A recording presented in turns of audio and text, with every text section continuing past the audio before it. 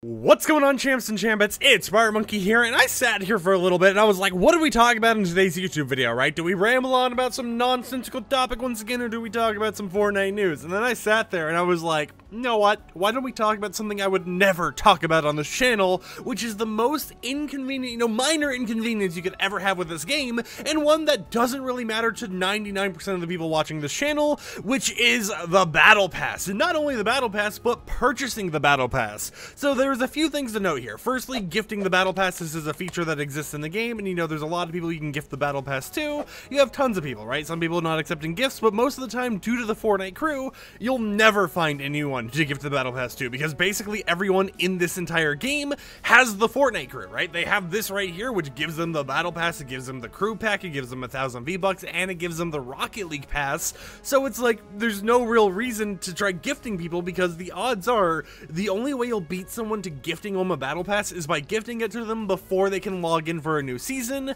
before their Fortnite crew actually activates. And, we're a few days before the new season, right? If we actually go here and look at the bottom left, you can see that the season lasts until June 9th at 2 AM Eastern Time, when downtime officially begins for Chapter 4 Season 3.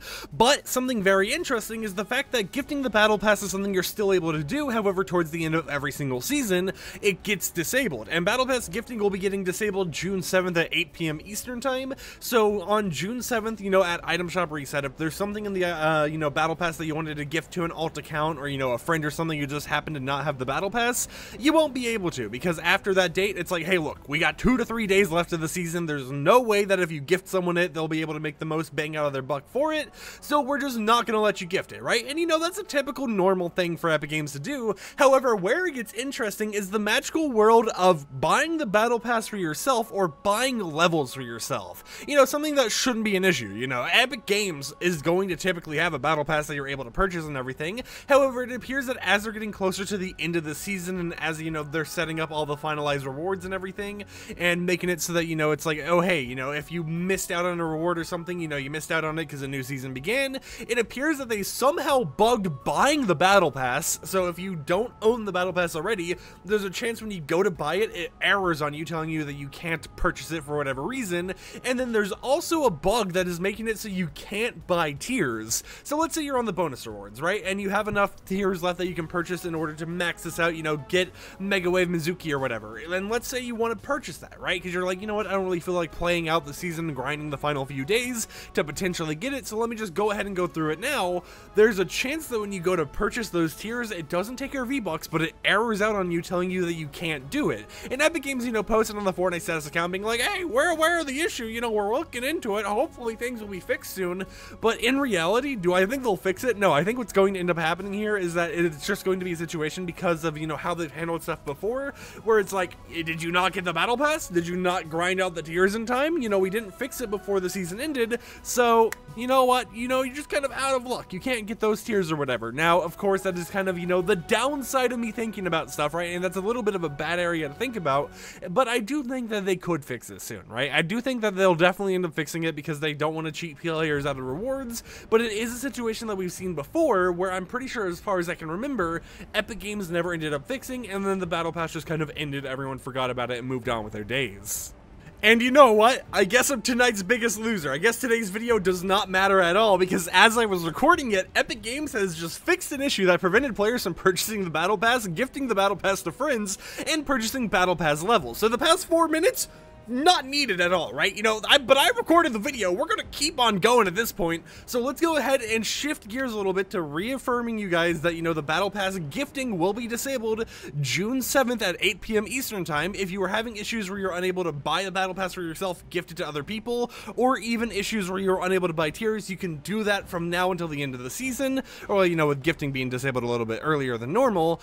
But other than that, that makes me want to talk about just the whole entire issues as a whole, and this whole entire weird oddity of a system, right? Because when it comes to bugs and stuff like the Battle Pass, they managed to fix that bug in under 7 hours this time around, right? They fixed it in basically 7 hours, whereas stuff like the whole entire I guess game itself, there'll be issues like when we had the kinetic blade, which I can safely talk about now because it's disabled, having a glitch where you could disconnect your Ethernet cord from Wi-Fi, go and run around, eliminate some players, slash them with the blade, and then reconnect Wi-Fi, and it would eliminate them no matter how how far away they were from you, that took a while for them to patch, right? That took multiple days, and I think it even took like a week or two before they actually, you know what, yeah, they originally disabled it only in tournaments, and then like a week later, you know, the bug was still going around, they finally disabled it in the normal game modes and in the ranked game modes. So it's a weird situation where it's like, you know, a game-breaking bug that, sure, you know, a lot of people weren't actually going to run into because of the fact that, you know, it required you to disconnect yourself from internet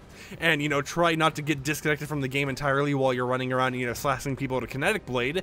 That was pretty prevalent, and, you know, a lot of people were actively abusing that bug and stuff, and it got to a point where it was all over Twitter, and even after it was all over Twitter and basically everyone knew about it, it took them a while to fix it, right? Meanwhile, this whole entire situation with the Battle Pass, it took them under 7 hours. And, you know, I guess I can understand, you know, one of the things just causes for an unfair experience in the game, while the other causes Epic Games to potentially lose out on extra money from people trying to complete their pass at the very last minute. So I can understand why they might want to focus on fixing the Battle Pass first, but it still is an interesting situation to see, where it's like one thing took a long time and, you know, was annoying if you ended up running into it because it was basically cheating. It was exploiting in the game, even without, you know, using external hacked clients or anything like that. So, you know, it was a little bit of like a cheat that kind of just went under the radar or whatever for a little bit of time. Meanwhile, something that, you know, allowed people to not purchase the Battle Pass stayed for a little bit, right? It stayed for a little bit and quickly got fixed so shortly after it was posted on Twitter and people started finding out about it. Now, something I also want to mention is that when they fixed the Battle Pass and everything, I saw a comment on their Twitter account that said, "Bring back the swords, y'all could have had a hotfix update to easily fix the swords with the internet glitch and remove ODM gear." Now, firstly, I don't see why they would remove ODM gear, you know, that's something that has been here for the whole season. I mean, Aaron is literally in the Battle Pass, so, you know, it doesn't make sense for them to remove that.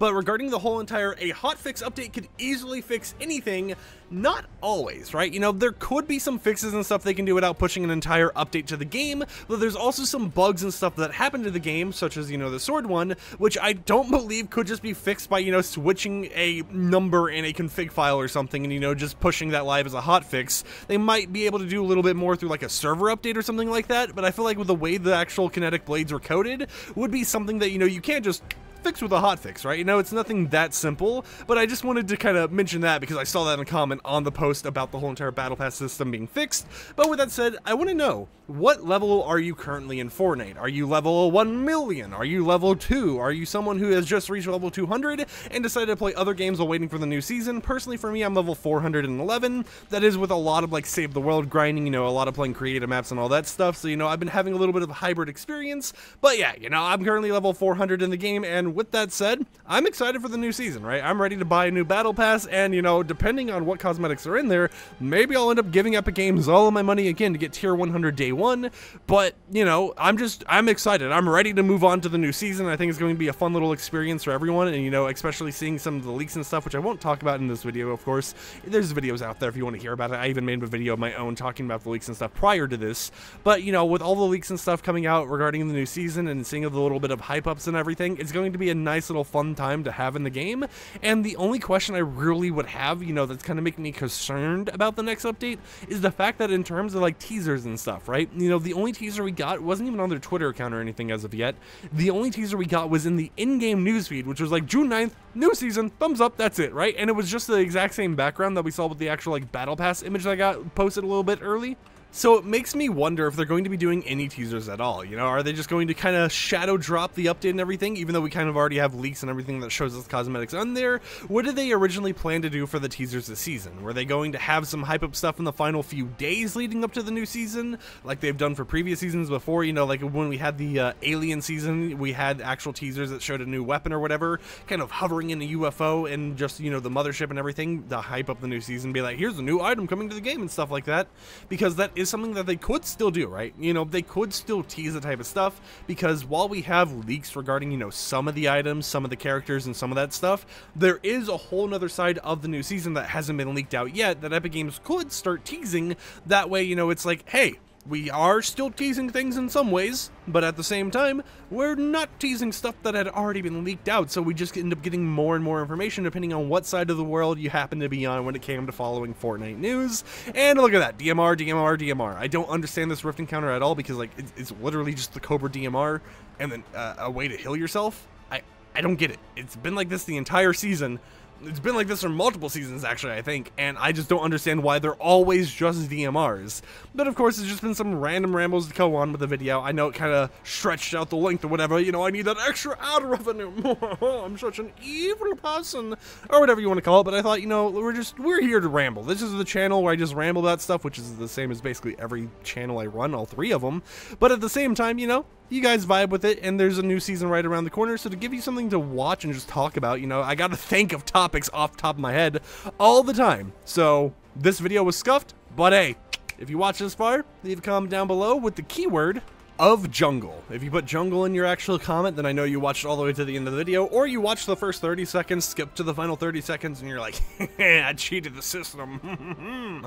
Or maybe you're some weirdo out there who took the whole entire video, exported the MP4 file, went to some MP4 to transcription service, and pasted the whole entire video in there so you could just read what I said for the final, you know, like 11-minute video that I recorded today. And if you're one of those people, then, you know what, I just applaud your dedication. Bravo to you. But with that said, my name is Fire Monkey. I hope champs and champions enjoyed today's YouTube video. I know a lot of it was just kind of me rambling. It was just really a scuffed video, to be completely honest here. But, you know, that's kind of the whole channel here. That's what we do all the time. Just some scuffed recordings that you guys enjoy from a Fortnite leaker who happens to know a thing or two about what's happening with the game. And with that said, I'm just going to peace out right here. So like the video if you liked it, dislike it if you didn't like it, and peace out.